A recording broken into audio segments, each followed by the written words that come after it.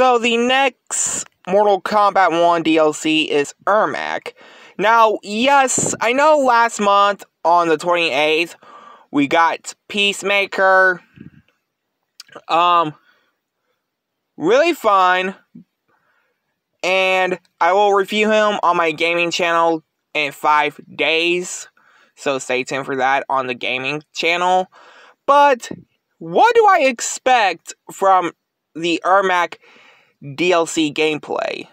I hope he be released like some point by April.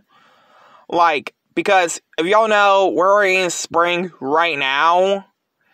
Because it's not that cold, and to be honest, I really hope to see Homelander at the end of Ermac's gameplay trailer, just like we did with Peacemaker and Quan Chi's gameplay trailer to see the first look of Peacemaker.